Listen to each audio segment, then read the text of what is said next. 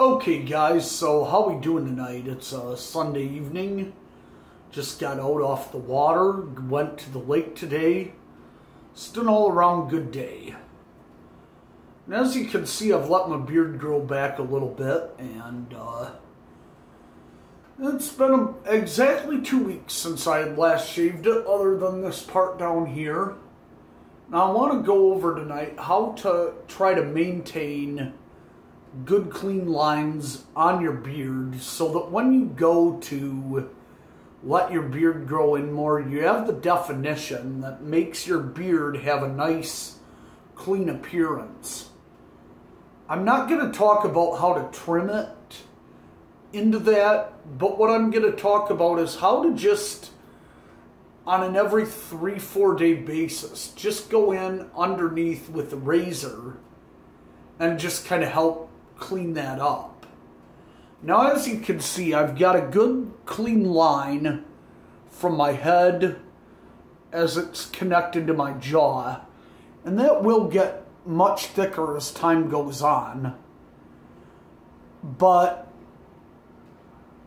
as you can tell, I've got a nice good clean line. And the same with the neck here. You want to really make sure that you don't have a bunch of excess nuisance hair just coming out and taking up a bunch of space to where it looks like you're just lazy and don't shave. If you want to have a good, presentable, thick beard look that is, like I said, it's presentable. You could go into an interview having a beard.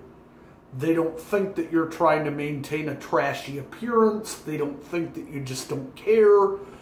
You have a couple little steps forward under your belt that make you have a good, clean appearance. And to me, those are worth it. What I'm going to do real quick is I'm just going to show you how to gently shave around those areas, because believe it or not, it can be tricky to do. So I'm going to take a second and get some shaving cream, dab it on, and we're just going to show you how to do that real easily without, any kind of a fuss, because it's not hard to do. Okay, so you can see that I took the time to put the lather in, and I did it off camera. It's just Barbasol, and I just put a very thin layer of foam on, which I would recommend when you're just doing a very quick and fine shave like so. I would not recommend using shave gel because it's very thick and it might be easy to get it into areas that you're not looking to shave. Cover up the whiskers while they're not very long and you can't really see them under the shaving cream because they haven't grown out a whole lot yet. And you might end up nicking something and have to just start all over. And that's not what we're looking to do. Now just make light, gentle strokes.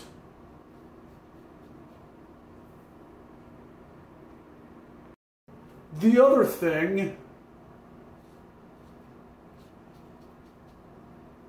and this is all personal preference, not even a suggestion, but in these instances, I'll just do one little pass on every area. Just go with the grain. Because the reason for that is, and as you know, when I've taken the time to do a complete shave in the past, I'll do the whole 3-pass thing, finishing by going against the direction the hairs grow. I'm not going to do that in this instance. And the reason why is because I'm just looking to shave it down to where there's nothing and I maintain good clean lines.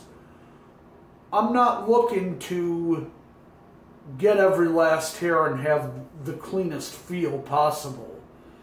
I don't really care about that right now. I'm trying to grow a beard. I'm not worried about a little bit of residual rough stubble from not shaving the closest. I'm not trying to get real close. I'm just trying to keep a good clean look. That's all that's really important at this point right now. So, and as you can see, we managed to keep our line. behind the line, it looks nice and clean. It looks shaved and maintained. All our lines are, I don't know, I don't want to give myself so much credit I say perfection, but it looks pretty good. And that's all you're really going for, okay? That's all I'm really trying to get going there.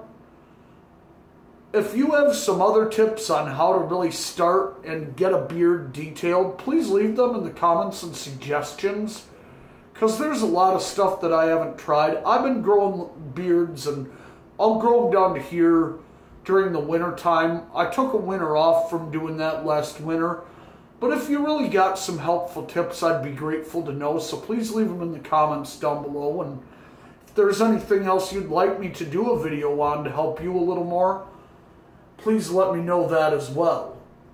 Thanks for watching.